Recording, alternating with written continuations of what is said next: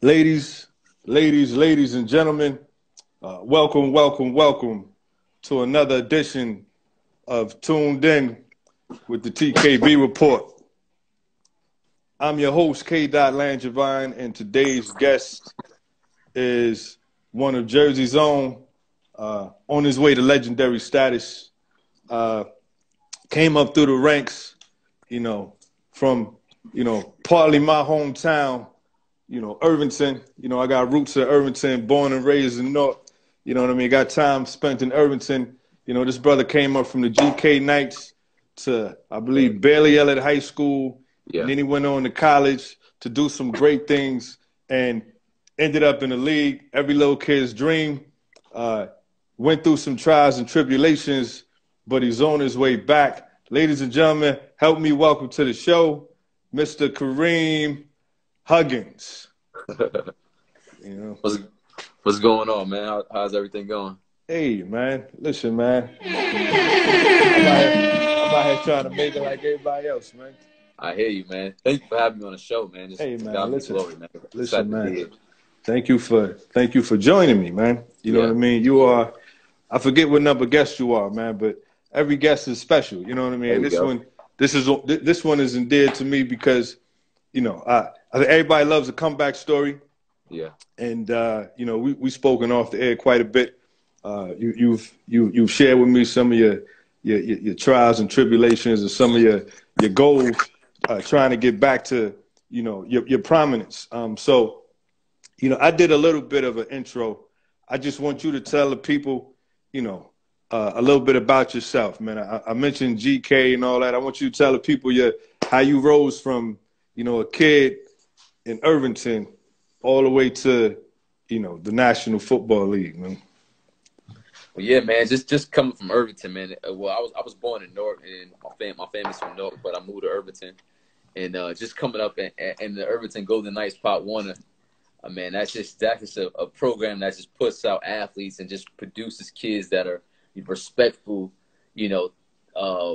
kids that, they teach us how to work, teach us about character, teach us about pride, teaching us about just teamwork. And so I grew up, playing for the old Irvington Golden Knights and just kind of one of the littlest kids on the team, but just had a bunch of fire. Really just thought I was a lot bigger than what I was, like I was a short kid, like I said, smaller than probably everybody else, but in my mind, I was bigger than the biggest kid. So started off at Irvington, the Golden Knights, and after that, just playing, I got opportunity to go play at Bailey Elliott High School in Madison, New Jersey, and so that whole dynamic was a lot different because coming from Irvington, New Jersey, to go to Bailey Elliott in Madison, New Jersey, that was a whole nother experience for me. So after that, went to play on at Hofstra University. When I got there, my thing was, there was so many good athletes there. I wanted to play right away. So I played as a freshman, started punt return, kick return, played really well, played all 4 years from freshman on, and as a senior did really well. And after that, just really growing in the Lord, praying, believed God to play in the NFL. Went to the Tampa Bay Buccaneers as a tryout guy. It was 6 guys there, 6 other backs ahead of me per se, and I was just a tryout guy. But I just went down there just with that Irvington toughness and just believe that the Lord had me in a place, or had me in that place for a reason. End up, first being a tryout guy to end up splitting time and start running back my second year, man. So it's been a journey of just people just just being the smallest guy and just having to prove myself and having to work harder than a lot of other people. But, God does things for a reason. So I'm really grateful for the things that I've gone through, so. Well, shout out to GK all day. Shout out to the Steele family, Mr. Steele, Mrs. Steele. I love him like my own parents. Shout out to Kyle. It's one of my, best friends, business partner now. Shout out to Doc. Shout out to, that whole program. I wanted to show you the clips that I had of you in the league. And this is going to be kind of funny, but and shout out to everybody who's tuned in right now. For those of you who know me, those of you who don't, I'm K. Langevine. This is you're now tuned in with the TKB report, and today's host is Kareem Huggins. Looking at that footage, like you fast as hell, right? So people who run that fast, right? They either running from something or they running to something, and I don't mean it literally, like in a metaphoric way. Like what is it about the game? What is it about the sport that drew you to it? And where did that passion and that desire and that drive come from? To me, just growing up, man, I think coming from where I'm from, Irvington, New Jersey, it's not the nicest environment. It could be there's some challenges in that environment. So by God's grace, a lot of times I would say it was a little bit of both. I was running towards something and trying to run to stay away from something else. I was coming from Irvington. I was, my friends, we were all, doing the wrong thing here and there, but I just believe that what God put inside me was bigger than what anybody could tell me. Like, I just believe God gave me this dream to get to the NFL. And I saw the NFL as an opportunity to help my family out, help my mom out, help my sisters out, Like, my parents were together for a short time. And so, they got into it a little bit, got into some fights here and there. And my mind was, I could help my mom and help my sister. If I go after this dream, go after this vision, I believe the Lord gave me. So I was really just trying to run to get to the NFL to help my family, just help my sister. And also, like I said, it was gangs and, people doing the wrong things. And I did some of the wrong things too, but I felt like if I get to that vision, if I work hard and run toward that vision, then it'll take me out of some of these situations that I was, faced with, and not to say that I didn't want to be faced with them, but, when you got a goal, it takes precedence over, going, hanging with your friends, going to fight. It takes precedence over going to want to be in a gang, like it just, when I saw the opportunity that football could provide by God's grace, I just was like, man, I need to run to that place and I need to get there. And so in essence, I was running toward there, but I was also running away from the things that, like I said, my parents, get into fights, argue. And my mind said, man, I want to help my mom. I want to put my sisters in a better place. So just kind of running from the streets in a sense, like I wanted to do good stuff, but I also thought that wouldn't help my family out. That wouldn't help my mom out. That wouldn't help my situation in a sense. So well, I'm gonna tell you, it's another brother here, one of my best friends, my man Dev. Anybody who need an L photographer, Divine One Photo. But he from Irvington. I'm born in North, lived in Irvington. He was born in Eastern. Like we all kind of have a similar background.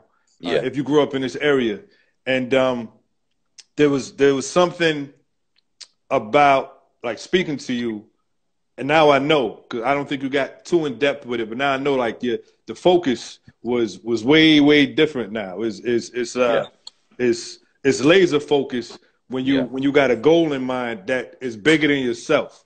Right. You know what I mean? So when did you know, right? Like, did you always know? Because I spoke to some of your coaches, and I'm gonna tell you what Doc said. Matter of fact, I'm gonna tell you what Doc and Kyle said. Doc's my guy. That was my coach. That was my guy. He's my Pop Warner coach. Kyle was always helping, but he's with the big guys too. You know what I mean? Doc was my guy. I don't know if it was one or both. It might have been both. Say, yo. I asked him. I said, yo, tell me a little bit about Kareem. They say, yo, the first time I seen Kareem play, I knew he was gonna be special. I said, like league special.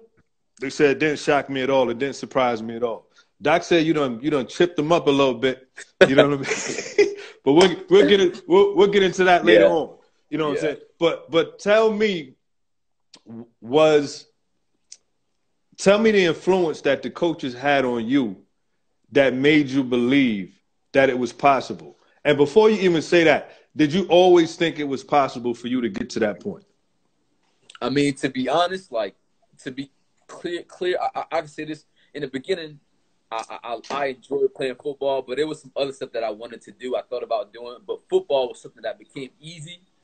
And not to say easy, but it's something that I'm a laid back kid. I was a laid back kid. And so on the field, that just became comfortable for me. You know, like it just became really comfortable for me.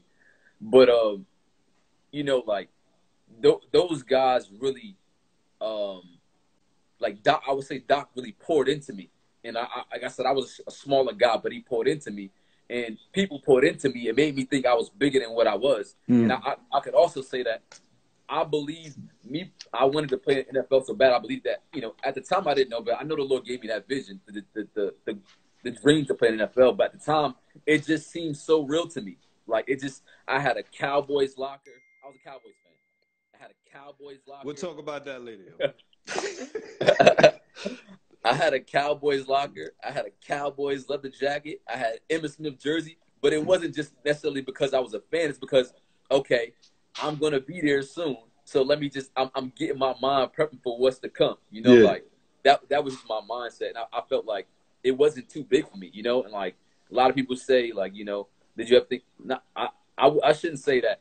Not that I didn't think I would get there. It's just that I just believe that dream was so real to me that I went from playing on the streets with my friends and playground and on the field tackle to like, all right, listen, in high school and a little bit before high school, like, all right, man, I ain't trying to get hurt in high school because I got to get to the league. I gotta be good in high school so I can be good in college so I could do well to make it to the NFL. Like, you know, so my mindset was on making it to the NFL that I began to start to believe that place to the point where it's like, man, listen, I don't care if you think I'm too small. I don't care if I'm not fast enough. I'm gonna prove what you say wrong. Like I'm gonna go work harder. I'm gonna run the hill. I'm gonna go, and so that place became real to me, you know. So it was just I began to believe that place. I believe that place that God put inside my heart, and so people poured into my dream, like Doc, the Stills, all of them. So you talk about that hill. We were on the hill the other day. Yeah. Talk about the significance of that hill. Like what that hill meant to you, other than helping you get in shape. Man, if I could say that hill to me was like, I would say a lot of time that hill was something that took away something, but it added something. What I mean by that is that, like, when somebody said I couldn't do something, I went to that hill and I made sure it was like, I'm gonna prove you wrong. Like if I ain't fast enough, you know, like I can say there was a run I had when I was in high school. I was running and granted I wasn't the biggest. I was running and the guy caught me.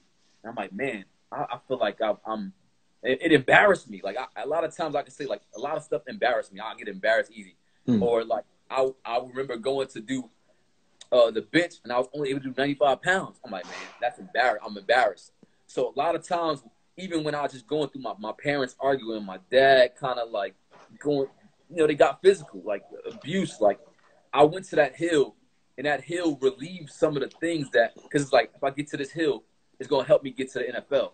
If I get to this hill, I could relieve. I ran up the hill in tears. Like, listen, I gotta get there. I gotta help my mom out. Like, I gotta make it. I can't sit here and just wait on somebody else, wait on something. No, I need to work. So it relieved some things, and it added something. It added it added some fire. It added speed. It added strength. It added more hunger. It's like the hunger. The hill was just like, man, I gotta go eat here. I gotta eat. I'm hungry. Like I'm hungry. I gotta make it because people are depending on me. And now I understand. Like, you know, the Lord allowed me to go through those things on purpose. And essentially, I wasn't trying to run to football. I was really trying to run to Jesus Christ, that was really just relieved everything. You know what I mean? But at the time when I was in that place, that hill was something that was just a steady thing that I can go help me get to that dream. A steady thing that would add to